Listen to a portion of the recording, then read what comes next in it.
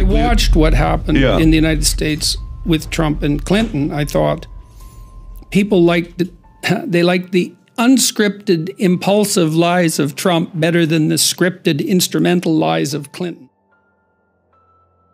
I think part of what happened to Trump was that tough part of him played well, especially to working class people. And I think that there was an element of that was very genuine, especially contrasted with Hillary Clinton and the Democrats, what would you call it, patronizing attitude towards working class people. Jordan Peterson delves into the controversy and complexity surrounding Donald Trump, revealing surprising insights about his rise to power and the polarizing effects that he has on society. I don't think that he's a psychopath because he's been successful in repeated enterprises over long periods of time, and he has a variety of people who remain intensely loyal to him. Now, he's definitely extroverted to a very great degree, and he's definitely disagreeable. As contentious as their relationship may be, Jordan Peterson's thoughts on Donald Trump reveal a complex and fascinating intersection between politics and psychology, leaving us wondering, can we truly understand one without the other? Trump is an anomaly, in my estimation. He isn't a typical Republican. He's quite bombastic and assertive. He's not a typical conservative. In fact, he wasn't a conservative, I don't think. He's a registered Democrat. Well, yeah, and he's got an entrepreneurial bent as well, and entrepreneurial types tend to be liberal. So he's a strange person. He's an idiosyncratic person. And the one thing I would say in his favor, as far as I'm concerned so far, is that he has not embroiled the U.S. in an additional stupid war. And that's happened a lot in the last 15 years, and the fact that that hasn't happened so far, I'm quite happy about. As one of the most influential thinkers of our time, Jordan Peterson's insight on politics and leadership are highly sought after. And when he speaks about Donald Trump, it's impossible not to feel the weight of his analysis and the depth of his understanding of the issues at play. And so I wonder with Trump if he's pushed into a corner because of all the vitriol. The bullying and braggadocio tendency has become exaggerated. Maybe he's more surrounded by sycophants now than might be helpful. Now, I don't know that for sure, but it looks to me like something like that is happening. I didn't say that Trump's record was unblemished or that there weren't skirmishes of various sorts. I'm not trying to paint him beige, or I'm not trying to whitewash him. I'm perfectly aware of Trump's flaws and his advantages. But he didn't embroil the U.S. in a war, and you guys have been embroiled in a pointless war for what? How long now? Since the 1960s? One after another. And then the Abraham Accords are a big deal. And did he betray the working class?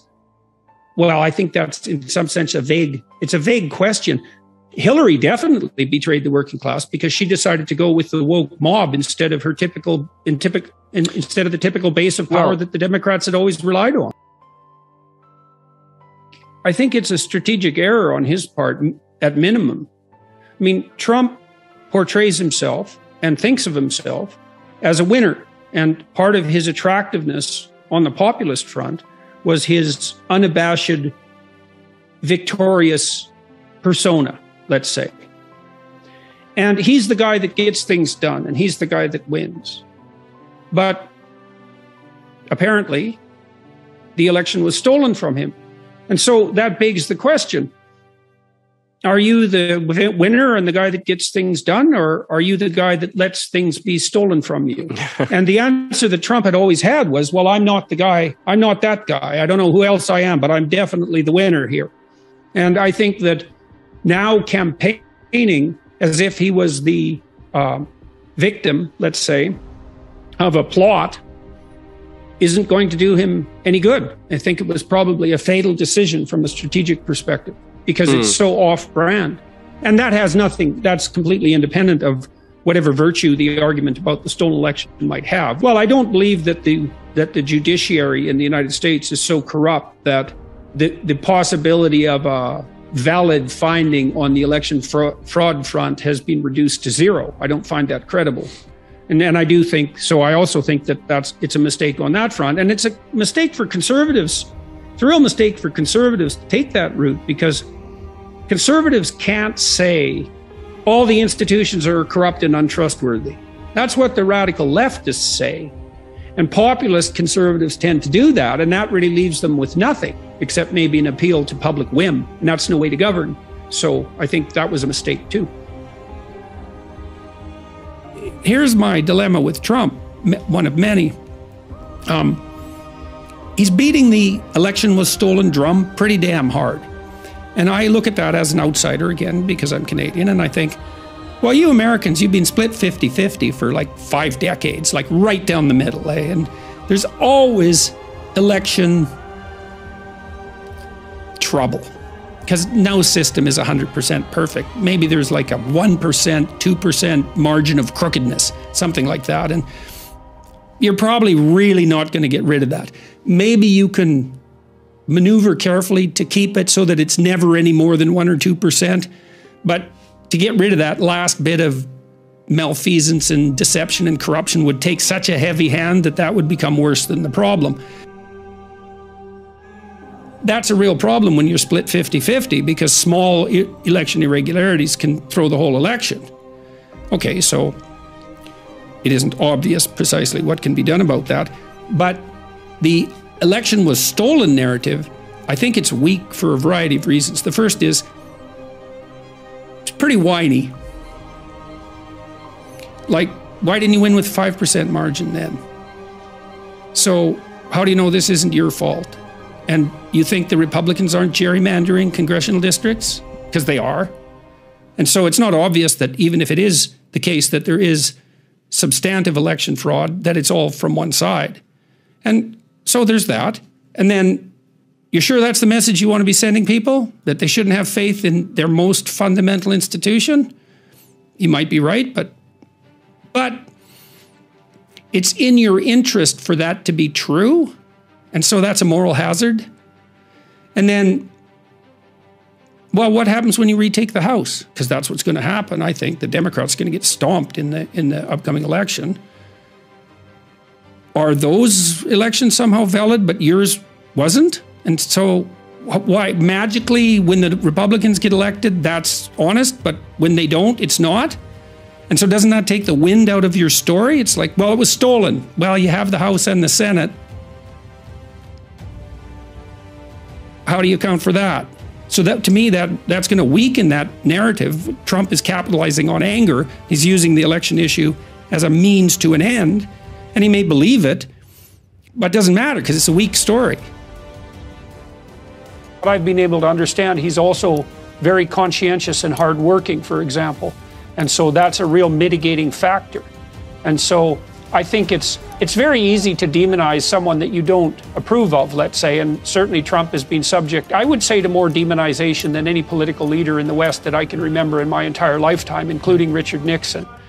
And so that's also set him back on his heels and made him somewhat embattled and defensive, which I don't think did any great things for his personality in some real sense. So I think it's a mistake to assume that Trump is a psychopath. I think it's a big mistake. I think it's a big mistake to assume that Putin is a psychopath. It's easy to do that, but I don't think the evidence suggests that. You don't want to throw those labels around casually. And, you know, if Trump was psychopathic, well, he did a pretty good job of keeping the United States clear of war for 4 years. That's pretty damn remarkable. And he did have a big hand in promoting the Abraham Peace Accords, and that was pretty remarkable. And those aren't the sorts of things that you would expect from a psychopath. He also seems to have a pretty good hand with the working class. No, I don't think it would be good for America.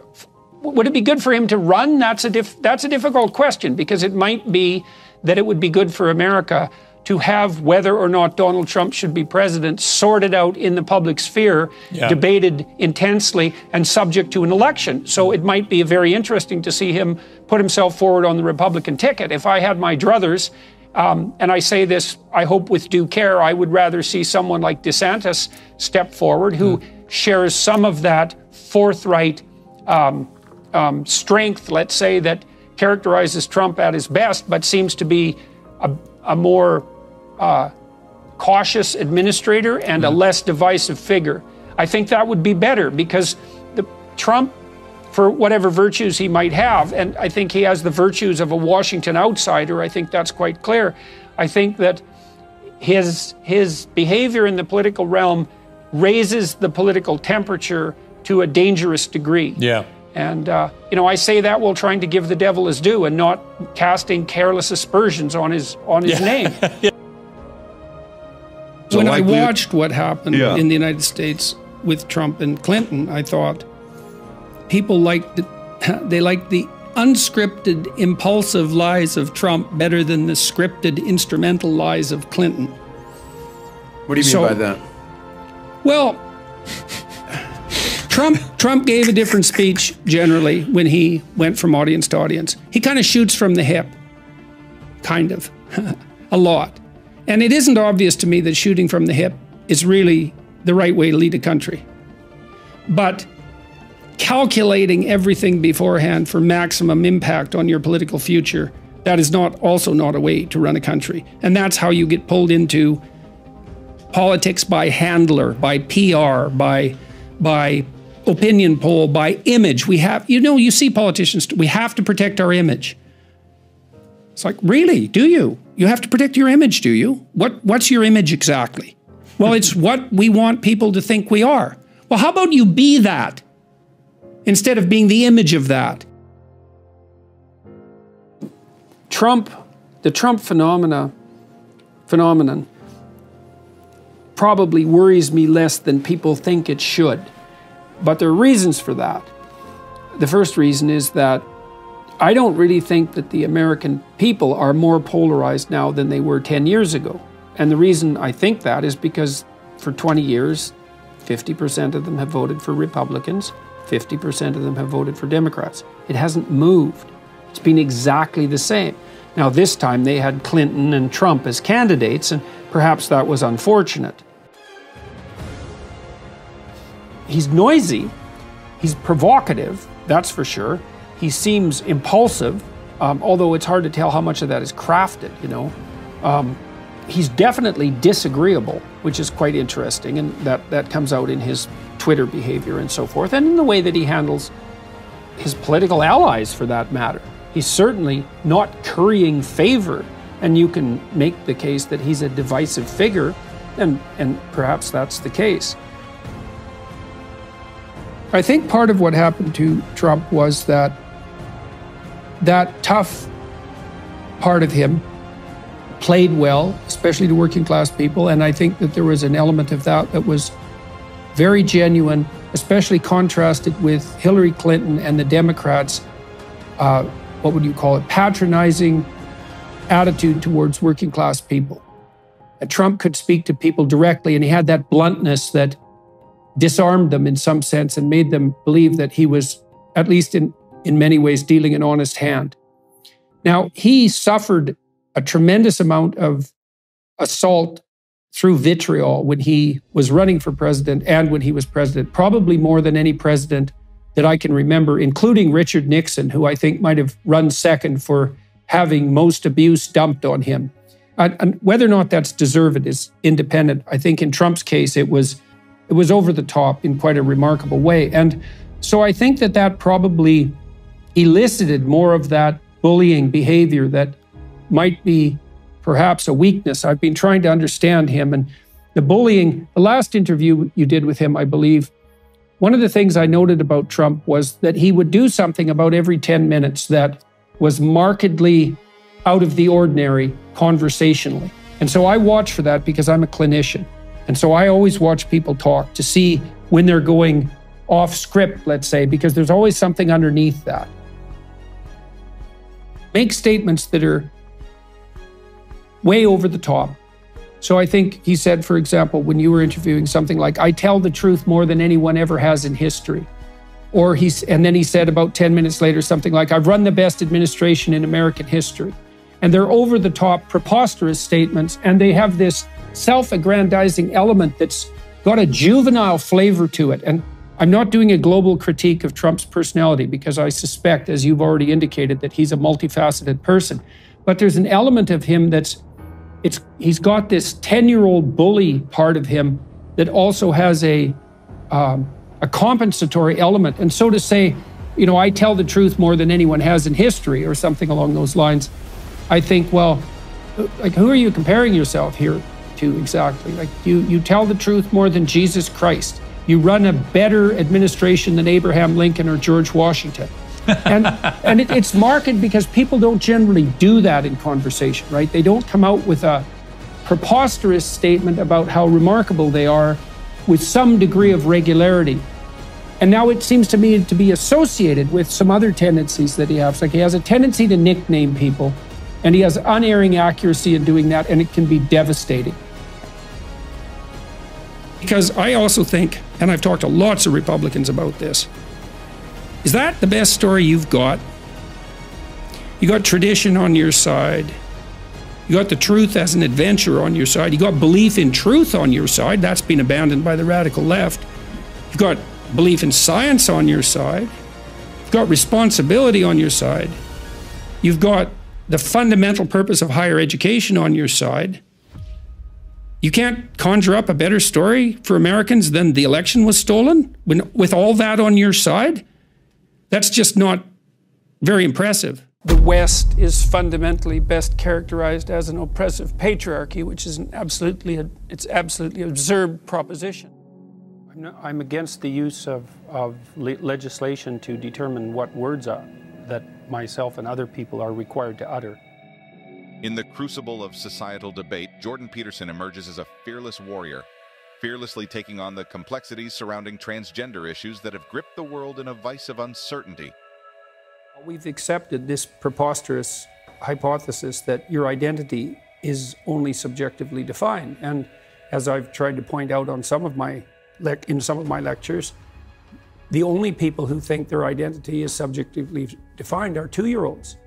And I mean that technically, because 2-year-olds are egocentric, which means they can't bring their identity in alignment with a social norm, which also means that 2-year-olds can't play with other children. They can play beside them, but they can't play with them. That doesn't happen until you're 3. And what happens when you're 3, if you're reasonably well socialized or start to move towards that, is that you learn how to negotiate a social identity. And then identity becomes, obviously it has some roots in your subjectivity and in your biology for that matter, but a sophisticated identity is not only socially negotiated, as the constructivists know perfectly well, but it's got a dynamism about it because it has to be constantly renegotiated.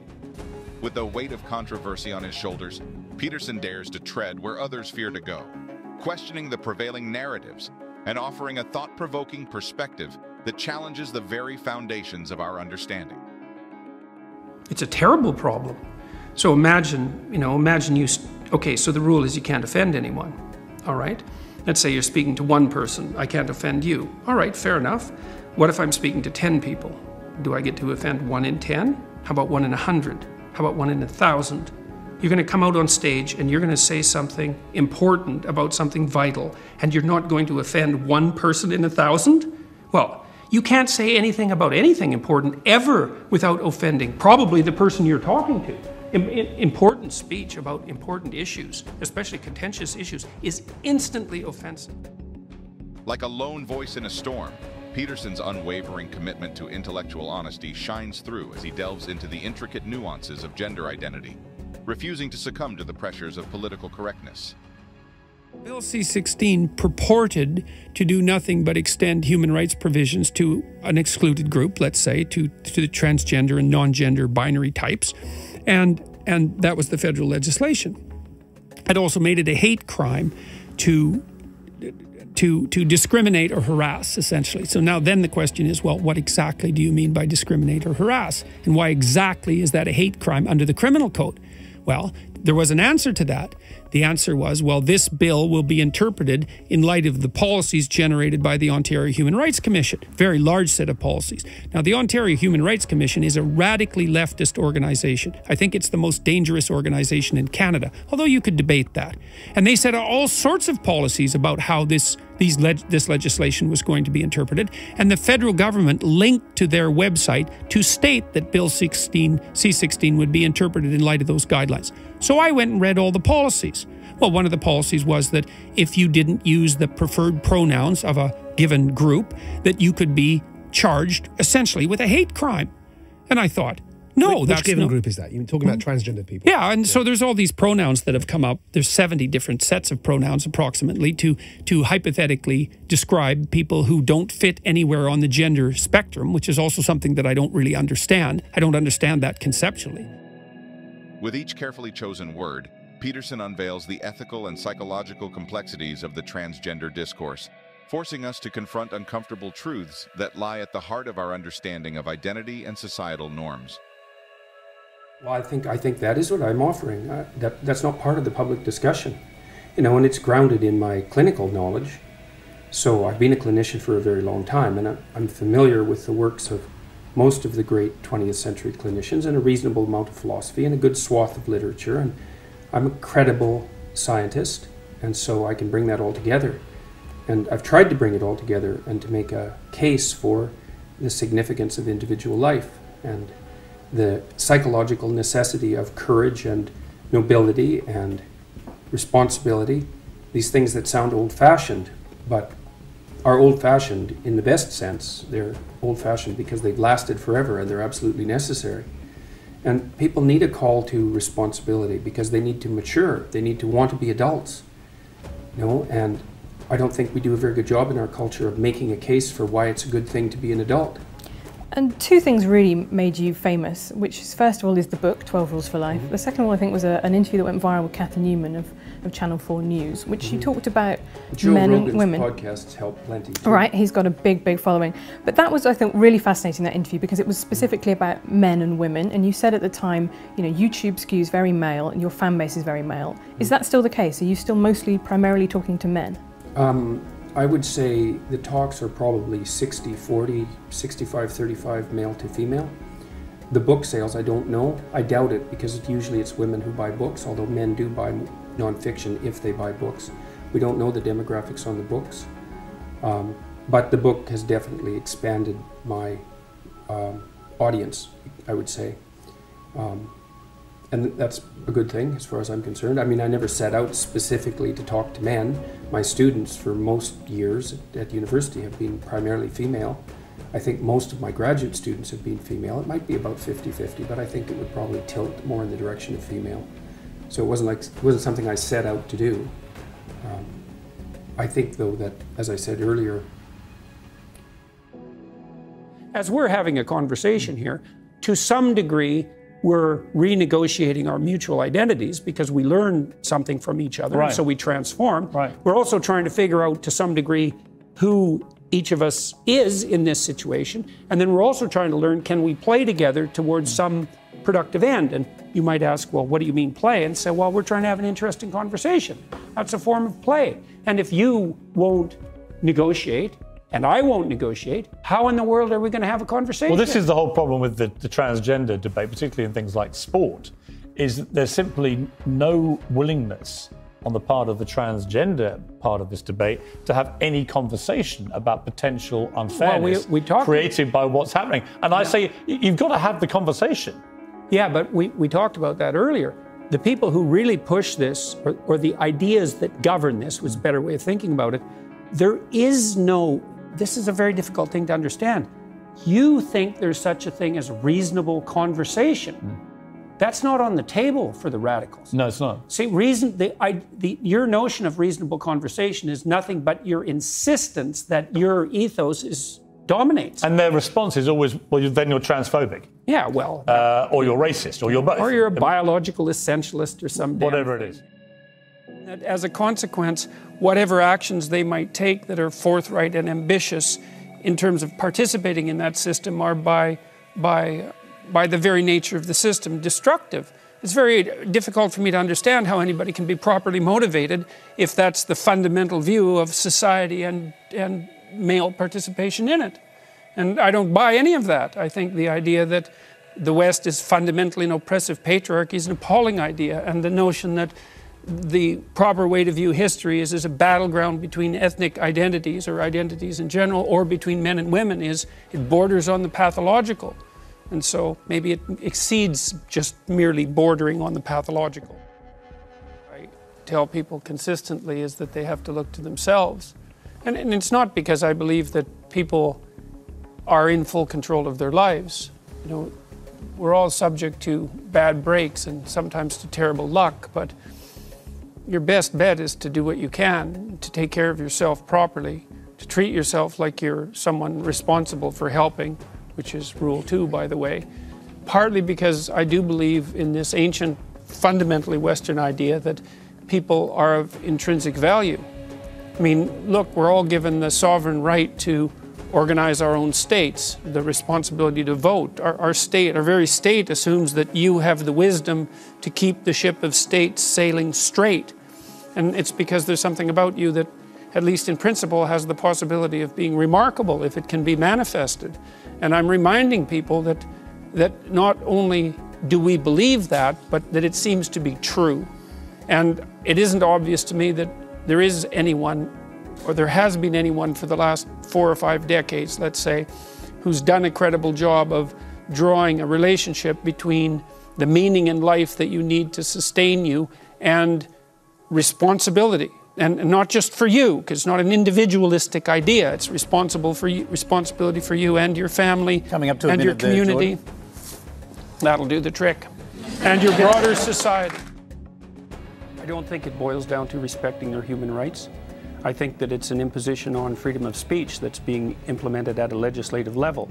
I also think that if there was a naturally evolving solution to the linguistic problem that's being posed by a small fraction of the transgender community, that people would have already adopted it. We've never had a situation in the usage of English before that required legislation to produce a transformation in the manner in which people spoke. It's a very dangerous precedent. So it's one thing to tell people what they can't say. So for example, we have legislation making it illegal to do such things as deny the Holocaust. It's a completely different thing to demand that people use certain words when they're formulating their own ideas. And I mean, it's also absurd. I mean, here's one thing that's happened that I don't believe the formulators of this legislation ever foresaw. So in New York City, for example, there are now 31 protected gender identities.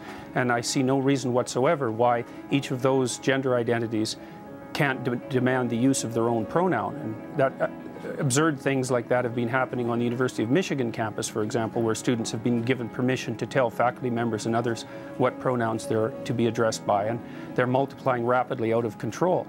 So the law is bad from an ethical perspective, it's sloppily written, and besides that, the solution that it imposes is practically untenable.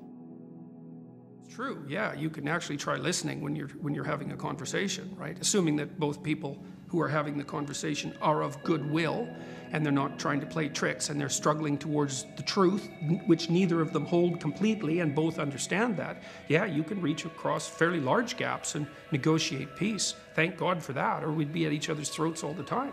Well, say the example of there are some transgender people who want to not be referred to as he or she. They would prefer to be called Z or they. Mm-hmm. If somebody wants to be addressed like that, what does it cost me to do that? It's hard to tell because the devil's always in the details, but as far as I'm concerned, that situation is, it's not relevant to the issues, for example, that I was involved in. I didn't care if transgender people wanted to be called by some pronouns, like whatever, that's something for individuals to negotiate. When the government makes that a compulsion and insists in their legislation that biological sex, gender identity, gender expression and sexual proclivity vary independently, it's like, no, they don't. That's wrong factually, and you're not going to compel my speech. I don't care what your damn justification is. So you see that as, am I right in that you see that as a curtailing of freedom? It's worse than a curtailing of freedom. It's a demand that the population uses a certain kind of linguistic approach. It's an appropriation of speech. There's no excuse for that. That never has happened once in the history of English common law, right? It's a barrier that we do not cross. Hate speech laws are bad enough. It's not like there's no hate speech. Like anyone with any sense knows that there's hate speech. Who's going to regulate it? Who's going to define it? And I know the answer to that. The last people in the world you would want to. And then we cross another barrier and we allow the government to compel speech for some hypothetically compassionate reason? No way. That's a really bad idea. I can't tell how much of it is merely a consequence of the fact that YouTube skews so male. It might also be something to do with the call to take on voluntary responsibility. I'm not exactly sure why that would be more necessary for men right now. I think it might be because our culture confuses men's desire for achievement and competence with the patriarchal desire for tyrannical power. And that's a big mistake. Those aren't the same thing, even a bit. So, and it's very inappropriate psychologically and sociologically to confuse them. So. Well, one of the things I want to come back to is this idea. So that you say in the book, you know, there is masculine order and feminine chaos. No, actually, I say that those are symbolic representations of the two things. Right. Okay. So why? Why is order masculine? I think it's because our primary social hierarchy structures are fundamentally masculine. And that's not the patriarchy. Well, it's not the modern idea of the patriarchy, that's for sure. I mean, that's my idea of the patriarchy, which is a system of male dominance of society. Yeah, but that's not my sense of the patriarchy. So what's yours? Well, in what sense is our society male-dominated? The fact that the vast majority of wealth is owned by men, the vast majority of capital is owned by men. Women do more unpaid labour. Very tiny proportion of men, and a huge proportion of people who are seriously disaffected are men. Most people in prison are men. Most people who are on the street are men. Most victims of violent crime are men. Most people who commit suicide are men. Most people who die in wars are men. People who do worse in school are men. It's like, where's the dominance here precisely? What you're doing is you're taking a tiny substrata of hyper-successful men and using that to represent the entire structure of Western society. There's nothing about that that's vaguely appropriate. But I could say equally well that most rape victims are women. You know, terrible things happen to people of both sexes. And you could say that with perfect utility, but that doesn't provide any evidence for the existence of a male-dominated patriarchy. Well, it just means that terrible things happen to both genders, which they certainly do. But there are almost no women who rape men, for example. So that is an asymmetry there in sexual violence. Well, yes, there's an asymmetry in all sorts of places, but that doesn't mean that Western culture is a male-dominated patriarchy. The fact that there are asymmetries has nothing to do with your basic argument.